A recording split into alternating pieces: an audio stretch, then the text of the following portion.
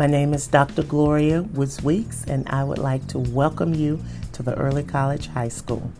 One of my fondest memories of the Early College High School is my first day as principal. It was exhilarating, it was exciting, but the expectations were so high, and I knew that we had to keep in sync with the tradition, the long history of success at the Early College High School. First days are oftentimes difficult for students, especially our freshmen, because they're coming in, it's all new people, new experience, different kind of school.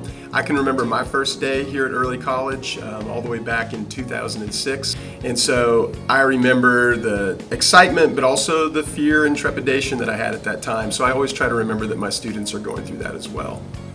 My name is Charlotte Crone, and I'm the Science Department Chair here at the Early College High School. I teach Earth and Environmental Science and Biology.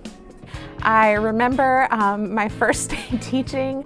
I went home and cried because I hadn't planned for 2 weeks out. I was so worried about having everything just right that I was worried about what was going to happen a month away. My name is John Tyus. I'm teaching social studies, civics right now. This is my 10th year at the Early College, and so I'm really excited as we get started. So my first ever day teaching, obviously just a ball of energy and nerves, and just trying not to mispronounce anybody's name or any of that kind of stuff.